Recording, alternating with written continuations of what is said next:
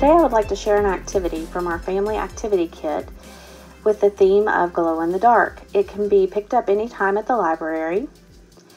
Today's activity is Rainbow Glow Rice. One activity that you can do with the rice is pour into small containers and then add measuring spoons and other kitchen utensils and allow the child to scoop and move the rice from one area to another.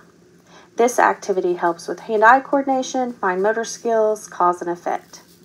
Another great activity is to pour the rice on a tray or cookie sheet like I have done. Then you can use your finger or a paintbrush to practice writing letters, numbers, shapes in the rice. And then when you're finished, just shake the rice and it gives you a clean area to continue writing. Hope you enjoy this Rainbow Glow Rice.